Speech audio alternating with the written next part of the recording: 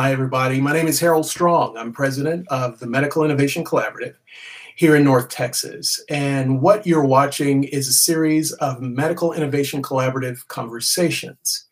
This is an opportunity to meet companies that are very innovative, organizations that are in the North Texas region contributing to the infrastructure, as well as service providers to support companies in the area. Today, we are excited to have Ariana Mara, if I can get her name, Ariana Myers from Donisi here to talk about Donisi Health and a very innovative program that they have. Howdy, now that I can talk.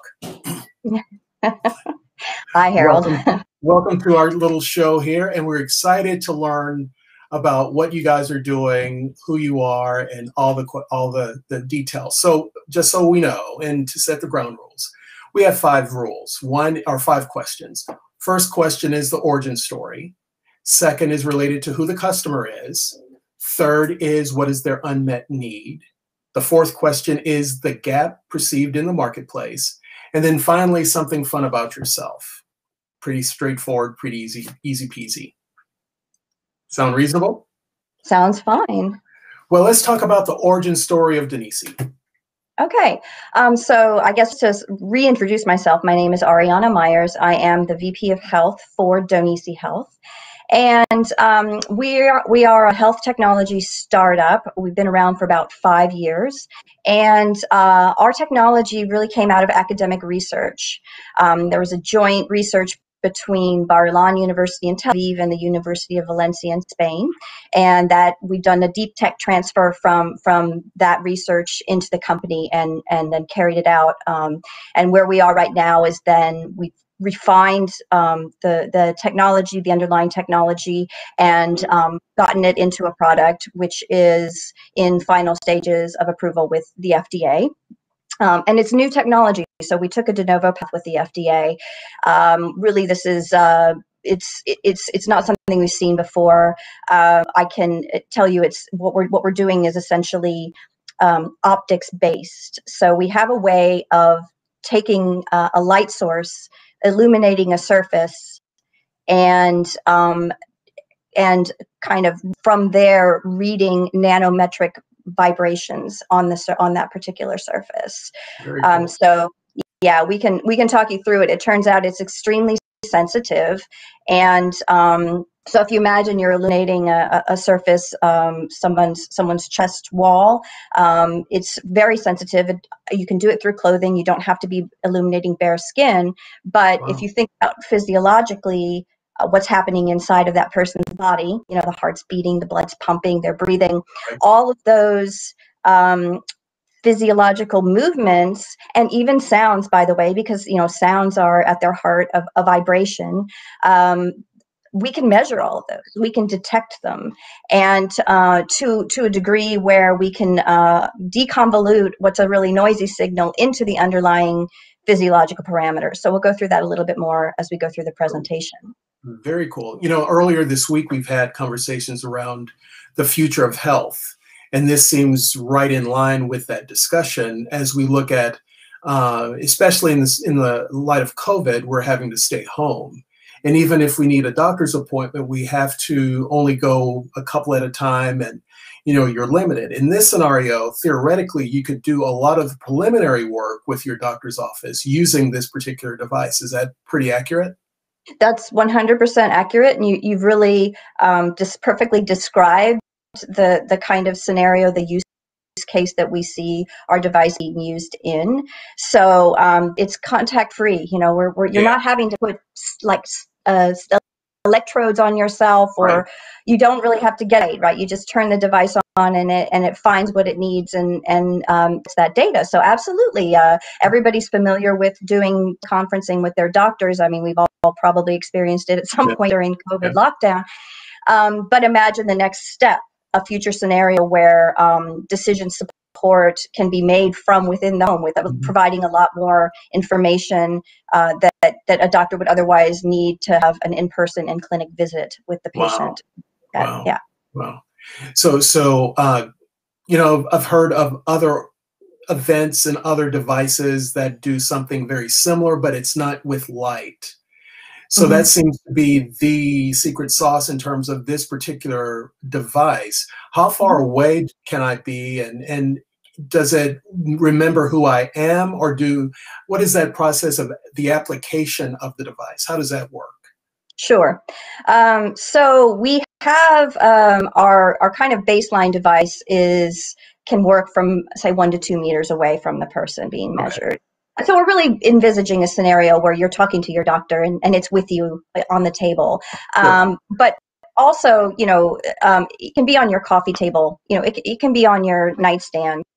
If you want to bring up the screen, actually, there's a nice picture that sort of describes or gives a sense of what we're visualizing. So we're really anticipating, people kind of go about their daily routine, and if they have a Donisi device there, then they can be passively monitored while they're just going about their business. So that's hence the tagline, changing lives without changing lifestyles.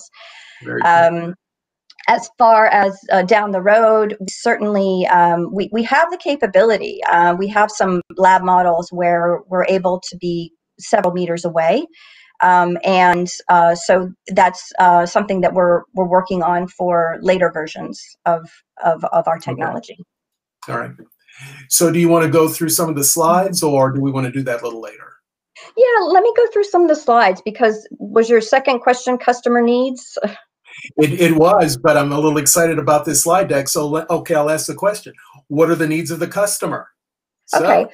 Well, let me give a little bit of a backdrop. I think probably most of the people in the audience here are going to be very familiar with some of these big picture drivers. We've got a rapidly aging population in the Western world, and that's led to a bunch of other ramifications in the healthcare world, right? So we know that we have a shortage of caregivers all the way from MDs, RNs, all the way down to your non-medical caregivers. There's just a looming shortage. I think the AAMC said 100,000 doctor shortfall by 2030, or something like 200,000 per annum short in RNs. And the same thing happens on the kind of CNA and just family caregiver level. So with that, it's been understood for a long time that these are pressures on the healthcare system, and that technology is going to have to be part of the solution. Everyone needs to be more efficient in the way that healthcare is delivered. And so it's been understood for a while. There's going to be a shift from treatment in a dedicated facility, a clinical setting, or an acute setting, to the extent that treatment can be delivered at home. Then this is kind of something that happened big picture wise. But of course, with the COVID lockdown, that's been a catalyst, right, for this just unprecedented increase in telehealth and consultations, and basically those interactions that can take place remotely are certainly encouraged to do that. So we're kind of functioning in that bigger picture. If you think about what I've said about our device, the fact that it is contact free, and we're not going to have to, you don't need a professional, medical professional positioning the device on you. So you're able to operate it from home. And we're very, very focused on that. We're very focused on making it easy to use. And that's going to help solve some of these adherence issues that we have with using the device at home, right? The less that you need to actively do yourself, then the better off you're going to be. Of course. So, and then I just want to kind of indicate, we are at the heart of it measuring vibrations. And so that means that our real strength is in cardiac and pulmonary monitoring, because these are physical movements that result in vibrations on the surface of your skin. So that's where our focus is, and that means that we're really looking at we're in line with the demographic shift from the silver tsunami, and because we can anticipate obviously an increase in chronic conditions that are really well suited. Chronic care management is an area that's very well suited to from home. Got it. Got it. Excellent. Okay. So, and what I want to really indicate is that specifically, here's a situation where we're making amazing progress that we don't see anyone else able to do. This is something that's unique and a kind of artifact of how sensitive our measurements are. So I said before that we're able to measure vibrations, and that means that sounds, even very small sounds of small changes of the lungs are something that we can pick up. And so where we are right now is we find that we've got the ability to detect pulmonary congestion, which is an early indication of a heart failure episode. So heart failure is a very intractable problem right now in healthcare. The readmission rates are huge. There's someone's been discharged from a heart failure incident. They have a 20% chance of being readmitted within a 30-day window. And that goes up to 50% when you look at 180 days. And these are extremely expensive readmissions, and costly to the payers, but not nice for the patient either if there were a way to prevent it. And right now, the standard of care is to go home and weigh yourself every day and look for a change of a couple of pounds that you weren't expecting. And that's a sign of edema in your system. Your heart's failing. Well, if you're at the point where you already have fluid collecting in your system, then you're pretty much not able to intervene with medication. The person is really well on their way to a readmission. So if you can find a way to detect that early, then you've got a real solution coming. Right now, there are some ways of monitoring for heart failure decompensation at home, but they really take the form of these surgically implanted devices that are looking for changes in pressure. There's a kind of uncomfortable looking, very expensive wearable vest that is, as I understand, not necessarily working too well. And then voice-based software watch, but that's still kind of in a state of development. So what we are showing then is we are able to kind of hear the congestion at a point where even a cardiologist who is auscultating with a stethoscope would not be able to hear it. And so if you can imagine then a scenario where the person is at home and they take a measurement once a day, once every other day, once those crackles are detectable, then the physician can make medication changes, so increase the Lasix or whatever the protocol happens to be, and it's a real opportunity for intervention in a timely manner to prevent a readmission. Okay. So that's what we do. We have the device. It takes a measurement. It sends it up to the cloud, and the pulmonary congestion isn't the only thing that we can measure. We actually are able to monitor several other parameters in and around cardiovascular health. So we're not kind of a one-trick pony. And what I think is pretty exciting as well is that if you think about what we're doing, we're collecting a raw signal that is full of information and it's really a matter of, are we going to be able to find the information that's hidden in the signal, but that means that going forward, there's a possibility of detecting other parameters that are going to lead to other decision support and diagnostics in the home, which is pretty powerful, I think. Okay, so where are we in our questions?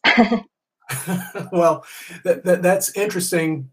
But in terms of the product, who are you selling the product to? Is this sold to a doctor and then the doctor gives it to the patient? Or is the patient purchasing this to let the doctor know, I have this information, here's how I can send it to you? What's that transaction like? Sure. So we're actually pursuing a couple of different pathways. We are ready with the FDA with heart rate and respiration rate. So these other bioparameters that I've mentioned are we're achieving quite good clinical medical grade accuracy, but we haven't done the formal submission with the FDA. So that's a process that we're going to have to go through moving forward. And that's going to include conducting some clinical trials. So if we stop for a moment with what we have, we are working in a wellness parameter, and that would be a situation where someone actually purchases a device. We're actually working directly with non-medical home care agencies. Okay. So they have this need where the family wants to see increased health monitoring in the home, but they don't, want to have the extra cost of a medical visit to do that. So we can fill that gap. Okay. And in the meantime, then we're going to be taking things forward with the FDA process for all of these more sophisticated algorithms that they kind of layer on top of the device. So the device gets approved, and then you have more and more complex algorithms that go through the FDA separately. Software is a medical device. Right. Yeah. Right. So clearly, assisted living, senior facilities would be ideal for this type of a product. Absolutely. I mean, we're really where we are. Our sweet spot is in-home use. Yes. And so we're really anticipating that we would be home with someone and kind of helping them age in place. Okay.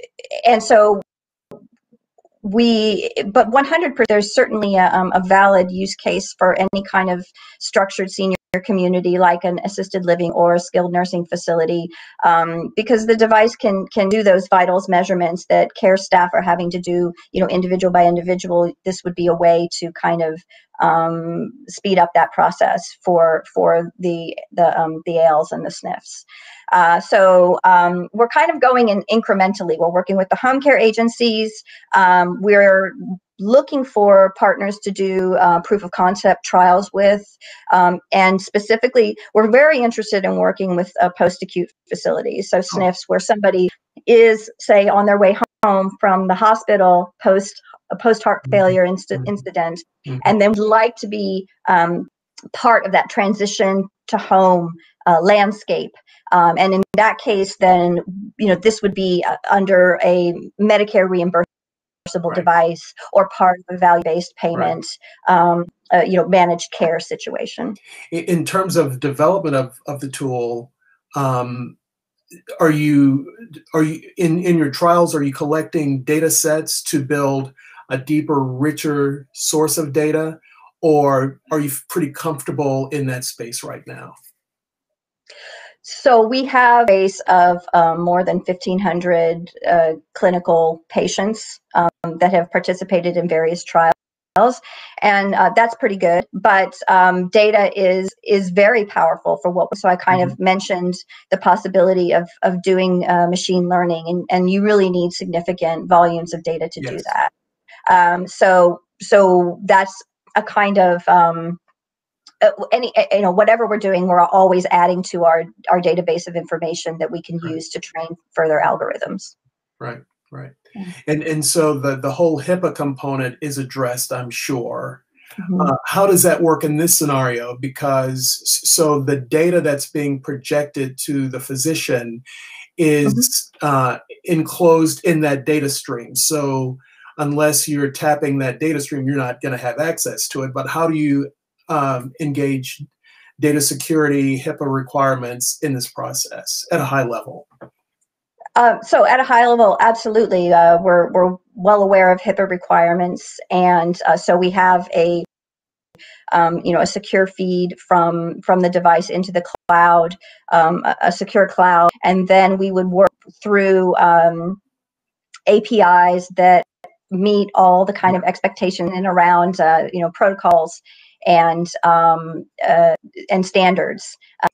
So we're designing everything to be able to interface with electronic health record systems Right. in different situations. Right. And then when you say health records, they are different in many situations. So being able to flexibly adapt to that particular client is going to be the challenge. Did I see in your slide deck that this is a portfolio of 39 technologies, patents that are included in this technology, or did I misread that? It seems like it's pretty robust. The technology is highly patent protected. So yeah, I think this we now have 27 registered patents. So Oh, wow. It Okay. creeps up every now and then. We in 15 patent families. So Right. the IP is pretty well protected. And like I said, it is, this was a de novo process as far as the FDA is concerned. Wonderful. I think you answered all my questions in 4 or 5 very succinct slides. I don't know if that's cheating, but it's very thorough. Thanks for sharing that. Picture's worth 1,000 words, right? Yes, it is. Yes, it is. So that leads us to, do you want to give us a little story about how you found Donisi or Donisi? Sure. I always put an extra O in there. I apologize for that. But Donisi. Donisi means vibration in Greek, by the way. That's where the name came from. Very helpful. Very helpful. Thank you. How'd you meet him? Yeah, so I'm going to go back a little bit. And when you work in a startup, and I know you've encountered this, you more often than not find non-traditional career pathways that people have followed. Right. Almost by definition, right, to wind up in a startup. So if we go back to my former incarnation, I actually had a full as an investment banker, and I was in London and I did some private equity but what happened with me was a kind of just a realization that what I was getting out of it wasn't sufficient for me, just in terms of personal satisfaction and a sense of mission and all that stuff. And so it was a long, slow process, but ultimately I wound up realizing that I needed to do something completely different. I didn't really know what that was. I began a kind of personal quest, which it took the form of climbing mountains. The aim for something higher, go where the air is clear. But literally? Literally, yeah. I climbed Kilimanjaro, so that was the tallest in Africa. And then I thought, okay, well, let me try tallest in Europe is called Elbrus, and it's actually on the Russian border, Georgia. And then, my third mountain was the tallest in South America. And that was where I met someone who was very influential on me, but gave me this understanding that, hey, maybe this person worked with startups. And I thought, this is great. This is what I need. I want to build something. And I wound up moving wholesale, from Europe back to the Bay Area. So that's where I am now, in the North Bay of San Francisco. And just pretty quickly, I started looking around. I was working with startups, but then I understood this whole situation with the silver tsunami, and that was probably years ago. Everybody really gets it now. I think it wasn't that well understood, but I was fortunate to be to be dealing with an expert who really knew that part of it. Right. So I wound up working.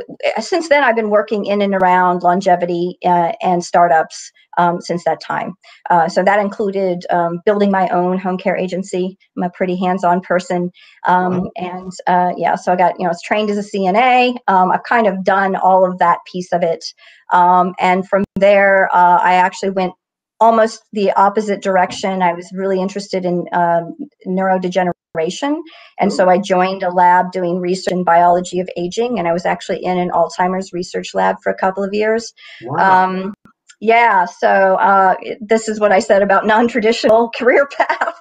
And I found Donisi through a colleague in the Bay Area, and really, I just immediately understood. I'm very aware of the looming caregiver crisis, and I really understood the power this technology has to be disruptive in that space. Yeah. So I'm here now. Excellent. on a So I have mission. friends who have parents who are in senior facilities, assisted living, and Mhm. due to the COVID lockdown, they can't see their parents. And unfortunately, a lot of caregivers are going to, do checkups, and many of them may be spreading the COVID virus within these facilities. So the thing that most interested me about Donisi and the product is that this removes some of that risk once it's up and running, assuming these people engage and use this for the people in their spaces. So that was really interesting. And obviously, with your background, you can kind of see from a financial perspective the impact it could make. But of course, the training that you did with assisted living and Alzheimer's and all that, which is tremendous. Congratulations on that. So yeah, I can see your value here. That's exciting. That's fun. Yeah, you're 100% right about infection control. I mean, it's one of those. We used to have to explain why contact free was a good idea, but nobody asks us that question anymore. Right. It's So for pretty sure, cool. It's pretty cool. yeah, absolutely. The infection control angle is there, Yeah.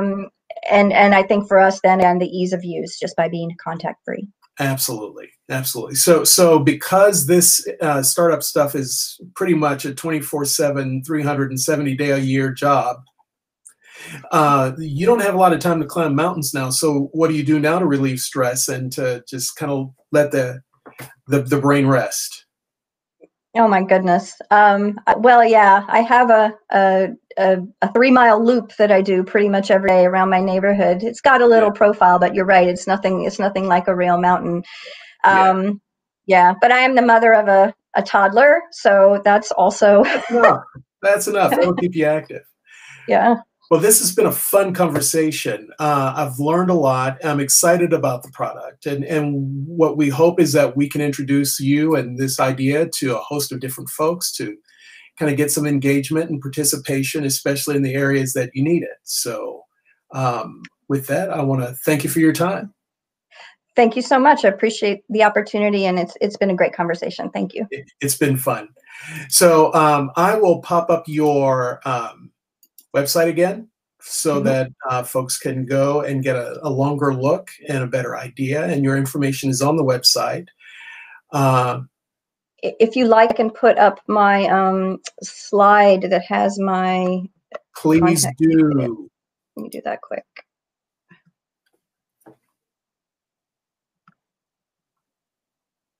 Oops, that's got my CEO's contact info on it. Sorry about that. It's just Ariana .myers@donisihealth.com. Okay, cool. Well, Ariana, thank you so much for your time. We reserve the right to check back in a few months to see how things are going. Yeah, I hope we have some exciting news to share with you. That'd be fun. All right. Well, thank you everyone for being a part of our conversation today. We will be back with more MIC conversations in the near future. Thanks.